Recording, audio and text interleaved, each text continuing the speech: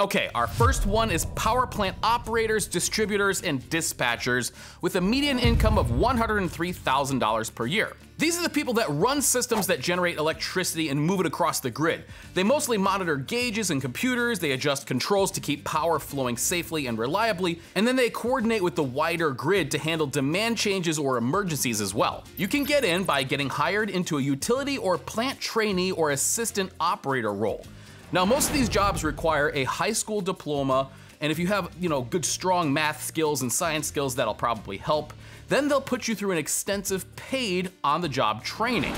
Now, once you're in, you can advance by completing the plant's training and earning different credentials that your track will require, like NERC system operator certifications for grid dispatch control room roles, or an NRC reactor operator license if you want to go with nuclear power. Now the pro is it's a very skilled position, so you're gonna learn a lot and all that knowledge is gonna go with you no matter where you go. A lot of these shops are also union, so you get the benefits and the pension and all that stuff that comes with a union job.